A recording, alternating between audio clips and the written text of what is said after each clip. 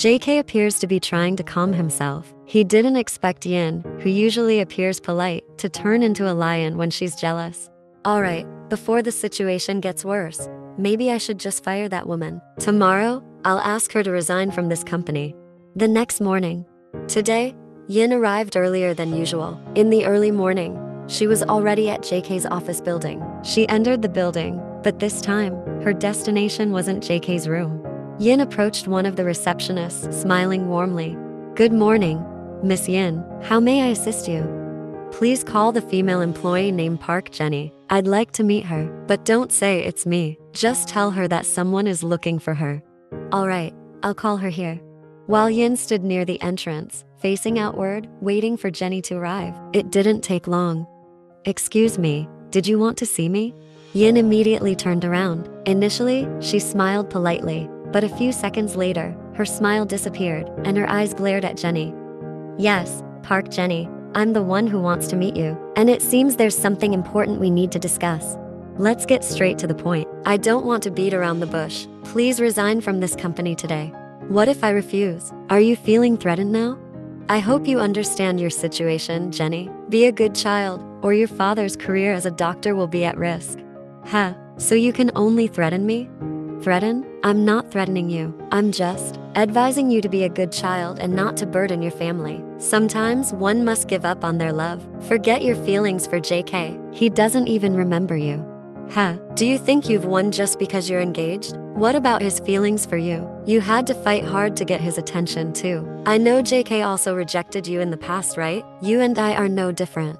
Jenny, hello, sorry, but why do you seem to lack the ability to think rationally? Or maybe you're just too foolish to think. Clearly, our positions are vastly different. You're just an employee. Oh, sorry, a former employee. Meanwhile, I am now his fiancé, soon to be his wife. Do you know what that means? I have the full support of both of JK's parents. He even prioritizes our relationship over his own feelings. Do you know what that means? It means that JK is someone who doesn't care about emotions. For him, rules and principles are everything. Do you think you can melt the heart of someone like that? He has already decided to accept me as his wife through this arranged marriage. You know what that means? It means his life principles can't be changed. So, Jenny, just give up. You don't fit into his life principles. Besides, when I asked him, JK didn't remember you at all. Jenny, just be a good child, for the sake of your parents. I don't want to ruin your parents' careers, but if you force me, well, I'll gladly do it. I don't have much time to talk with you. In half an hour, your resignation letter should be in JK's hands, and I prefer you don't deliver it directly to him. Just leave it with another employee, because I don't want to see your face in front of him. With that, Yin walked away, leaving Jenny alone. Jenny took a deep breath, clenching her fists. You're crazy, Yin. Yin returned to the receptionist's desk. Can I assist you with something else, Miss Yin? I forgot to leave this with you earlier. It's some food. Please make sure it gets to JK's room. But Mr. Jian is currently in his office. Are you sure you don't want to? No, I have other matters to attend to. If he asks about me, just tell him I'm in a hurry. Alright, I'll convey the message, miss. With that, Yin left the office building. Meanwhile, in JK's office, he appeared to be busy with his work. Then, he remembered something. Alright, I think I can call Jenny now. The reason for calling her was to fire her. He picked up the telephone receiver, ready to press the button, but suddenly, there was a knock on his door. Come in. JK, Miss Jenny left this with me earlier. She asked me to give it to you. Jaemin sat down in front of JK's desk casually. Jaemin was JK's close friend and held an important position in his company. He was also someone trusted by JK's father. What is this? JK opened it, revealing the words resignation letter. JK wasn't surprised because his initial intention in calling Jenny was to fire her. However, JK was still curious about whether Yin played a role in this. What had Yin done? Shortly after, there was another knock on JK's office door. Come in. Mr. Jian, this is a delivery from Miss Yin. A delivery? What is it? She said it's food for you, sir. Why did she leave it with you? Why didn't she come here herself? I don't know, sir. Miss Yin said she was in a hurry. Finally, the receptionist bowed and asked permission to leave the room. Meanwhile, Jaemin was sitting there, trying to hold back his laughter. As soon as the receptionist left, Jaemin burst into laughter and asked, "Oh, so, you two are still fighting? Haven't made up yet?" Shut up. That night, in JK's living room, "I heard you and Yin got into a fight, JK. What's up, JK?" Why was she so enraged that she slammed a door? "Father, how did you know? Even though I rarely go to the office nowadays, don't think I'm unaware of the situation there, my son. I have many trusted people there. A female employee trying to get close to me, so Yin got angry. She wants me to fire her. Well, just fire her. Have you already done it?" JK remained silent, not answering his mother's question. "Oh, I see. You don't want to fire her because that's why Yin got mad, right? My goodness, JK, no wonder Yin is upset with you. Mom, actually, I had planned to fire her on the next day after that day, but it turns out that Yin took care of it first."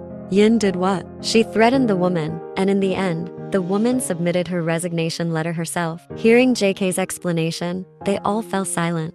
Then suddenly, JK's father burst into laughter. "Yin did that? Something like this gives me a sense of nostalgia." JK's father glanced at JK's mother while continuing to laugh, while JK's mother just rolled her eyes. "JK, it looks like from now on, if you're going to hire new employees, prioritize hiring men, not women," he continued, while still laughing and glancing at his wife again. In JK's room, he appeared frustrated, thinking about Yin. He was puzzled about what he should do to persuade Yin not to be angry anymore. Finally, he picked up his phone and started typing. "Hi, Yin. What are you doing right now? Are you still mad at me?" Shortly after, there was a response from Yin. "Yes, I'm still angry. I don't feel like replying to your messages." JK spontaneously smiled widely as he read it, mumbling to himself. "She's really cute. She says she doesn't want to reply to my messages, but she replies anyway." JK typed again. "I'm sorry for what happened the other day. Are you busy now? Can I call you?" Yin's response. "JK, I'm still angry. I don't want you to bother me." JK sighed deeply. He was getting more confused about what he should do to appease Yin. After checking some documents, JK looked at the clock. It was almost lunchtime. He picked up his phone and typed a message. "Are you coming to my office today? I'm waiting for you." Shortly after, a message came in, a response from Yin. "No, I don't want to meet you." JK sighed deeply. He immediately stood up and left his office. This can't go on like this. JK finally arrived at Yin's house, where a servant greeted him. "I'm Jian JK, and I'd like to meet Yin." Hearing JK's name, the servant recognized him and politely invited him inside, where he waited in the living room. Meanwhile, the servant went to call Yin in her room. At the moment, the house was quiet, with Yin and a few servants being the only ones present, as her parents were at the office. Soon, Yin came downstairs with a cold expression, approaching JK and sitting next to him. "Why did you come here? I already said I don't want to meet you. But I can't let our relationship stay like this." "Yin, actually, I had planned to fire that woman yesterday. I was about to call her, but it turns out that her resignation letter was delivered to my office by someone else. So, Yin, there's no point in us fighting over her." In truth, Yin was secretly delighted to see that JK had come to visit her at home. However, she didn't want to show it. "Fine, I forgive you, but it doesn't mean my heart has healed already." "Hey, I haven't had lunch yet, and I bet you haven't either. How about we go out to eat?" Inside, Yin was very happy, but she tried to stay calm. "Alright, but I need to get ready first." JK nodded, smiling, and waited for Yin to prepare. A short while later, Yin came back downstairs, and they headed to JK's car before going out to find a restaurant. "So, where would you like to eat?" "It's up to you." From Yin's cold tone, JK could tell that she still hadn't fully forgiven him. While focusing on driving, JK suddenly, and gently, reached out and held Yin's hand. Yin was truly surprised by JK's gesture, and her heart started beating rapidly, although she tried not to show it. Yin attempted to pull her hand away, but JK's grip only tightened. "Don't let go. Let's keep it like this." Finally, Yin gave in, letting JK continue holding her hand gently. For her, it was too sudden, and her heart was racing. She felt butterflies fluttering in her stomach. On one hand, she was happy about JK's change, but on the other, she grumbled inwardly. Why is he being so sweet now when I wanted to be angry? Oh God, give me strength. It's rare for you to behave like this. Usually, you're the one who dislikes such things. JK's voice, unlike his cold office tone, was now very soft. He was treating Yin warmly. While still looking ahead and focused on driving, he said, "This isn't the office. No one will see us." There was no more coldness in JK's tone. This time, his voice was very gentle, and he was genuinely affectionate toward Yin. As for Yin, sitting beside him, she blushed and tried to control her racing heart. Before they knew it, they had arrived at a fancy restaurant. They got out of the car and went inside. During the meal, Yin didn't say much, and JK could tell she was still a bit upset with him. "Hey, Yin, please stop being angry. I'm not used to your cold behavior like this. I'm sorry for everything I've done." Yin began to smile and nodded. However, she still wanted to maintain some distance between her and JK. She wanted to protect her heart from being hurt again, as it had been during their recent interactions. Days passed, but the relationship between JK and Yin didn't change much. Yin had forgiven JK, but she still kept her distance and only spoke when necessary. She no longer brought food to JK's office, and she no longer initiated messages. If they did communicate, it was usually initiated by JK. On the other hand, JK seemed to be feeling the pressure of this situation. Normally, he could handle all his office affairs well, but lately, he seemed distracted and unfocused. His work started to become disorganized. Eventually, JK's immune system weakened significantly, possibly due to stress or excessive fatigue from work. He developed a fever, felt heavy-headed, and had a high body temperature. One morning, JK's parents appeared worried and called a doctor to their home to examine JK. "He's just exhausted and needs rest. Let him rest for a few days. And please try to avoid stressing him out. I've prepared medication and vitamins for him. His fever should go down soon, but don't let him get too tired." JK's parents thanked the doctor for coming. "Mom, Dad, I'm sorry for causing you trouble. What about the office?" "Don't worry about the office right now, JK. We'll handle things there. You just rest at home." "Sorry, but we have to leave you for a bit. I'll call Yin shortly so she can take care of you here." JK's heart raced upon hearing this. He couldn't wait to see Yin. At this moment, he missed her so much and couldn't wait for her to come. She was his fiancé after all. "What? He's sick? Mom, are you serious?" Yin looked surprised and genuinely concerned at the moment. Her mother nodded.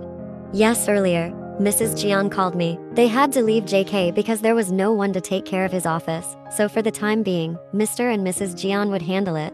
"All right, I'll go to their house." Yin immediately got ready. Her heart was racing, and she felt a sense of guilt. Why did JK get so sick? Doesn't he eat properly? That can't be. His parents must take great care of him. Why is he sick? Is it due to exhaustion? Is he stressed? Whatever it was, Yin was in a hurry. She wanted to see JK as soon as possible. It didn't take long for Yin to arrive. JK's parents had already left for their offices. Yin saw JK lying weakly in bed, his face a little flushed due to his high body temperature. She sat down next to him and continued to watch his face. Yin's heart ached as she looked at JK, who was so weak. Slowly, her fingers touched JK's forehead, then moved down to his neck. She furrowed her brow when she felt how hot he was. "Why is your body so hot? Has the doctor given you medicine? Why hasn't the fever gone down yet?" She asked one of the servants to prepare a small towel and a basin of water. Then, Yin began to gently sponge JK's forehead. JK noticed something wet on his head. JK woke up slowly. He smiled as soon as he saw Yin sitting by his bedside. He spoke, but his voice was very weak. "Yin, you're finally here. I missed you so much." Yin smiled, but deep inside, she wanted to cry, hearing JK's weak voice. She missed him immensely too. Yin smiled at JK, but her eyes welled up with tears. "Rest, okay? Why is your body still so hot? Did you take your medicine earlier?" "I took it this morning. The next dose is scheduled for noon." "All right then, you need to rest." JK shook his head and reached for Yin's hand. "I don't want to sleep, because when I wake up, you might have gone back home." Hearing JK say that, Yin couldn't help but laugh softly. JK's hand felt hot in hers. "You should sleep. If you don't rest, your body won't recover." "Yin, forgive me. I can't take it if you keep treating me this way. You're really torturing me by being so cold." JK spoke very weakly, still holding Yin's hand, unable to hide his longing for her. Yin couldn't hold back her tears anymore. She cried softly in front of JK. "Forgive me. I didn't know you were feeling so stressed like this." Seeing Yin cry, JK panicked and quickly positioned himself to sit up, pulling Yin into a warm embrace. He tried to comfort Yin with his embrace, but the more he tried to calm her down, the more Yin's tears flowed. Now Yin felt like the bad person. Yes, JK had treated her coldly before, but he hadn't made her so stressed that she became sick. She cried in JK's embrace. "It's okay, Yin. Now that we're together, I'll definitely get better." Yin couldn't find any words to say in JK's embrace. She simply tried to hold back her tears, burying her face in JK's chest. Eventually, Yin's tears began to subside. She slowly lifted her head to look into JK's eyes. JK smiled gently at her. "Are you feeling calmer now?"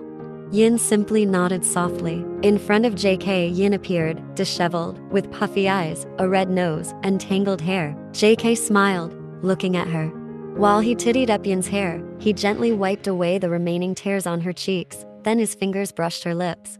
JK couldn't hold back his longing any longer. He leaned in and kissed the lips of his future wife. This time, it was Yin who was surprised by JK's actions. She wanted to pull back, but JK held her neck firmly.